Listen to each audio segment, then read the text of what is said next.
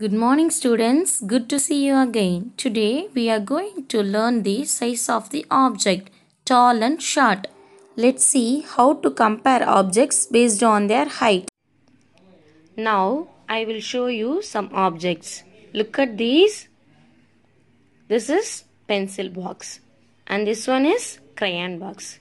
Do you know? Yes, you all have crayon box. Okay. Which one is tall? Do you know? Yes, pencil box. Pencil box is tall. Okay. And crayon box. Crayon box is short. Look at this.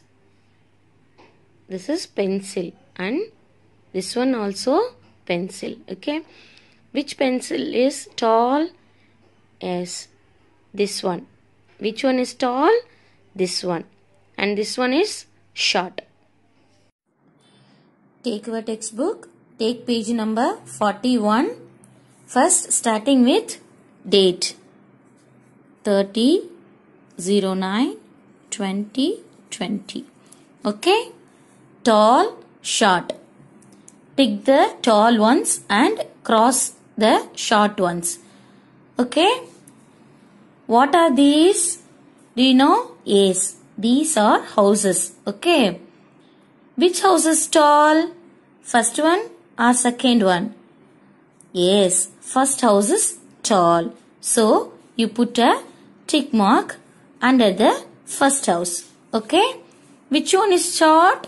First one or second one? Yes, second house is short.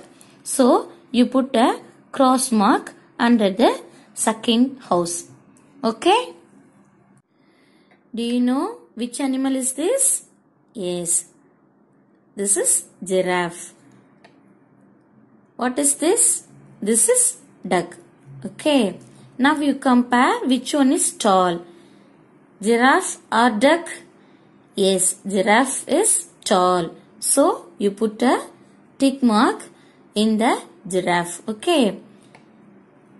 Duck is short. So, you put a cross mark under the duck. Who's this? He is a man and he is a boy. Okay.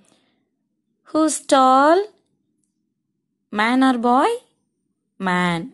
So, you put a tick mark for this in the circle. Okay. Who's short? Boy. So, you put a cross mark. Okay. See the next one. What is this? This is a plant. Okay. And this one is tree. Which one is tall? Plant or tree? Yes, tree.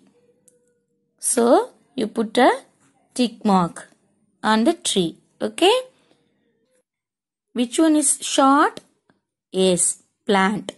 Yes, you are correct. So, you put a cross mark on the plant. Okay. Very good children. Now you know how to compare tall and short. So, find last these two answers by yourself. Send it to me. Thank you.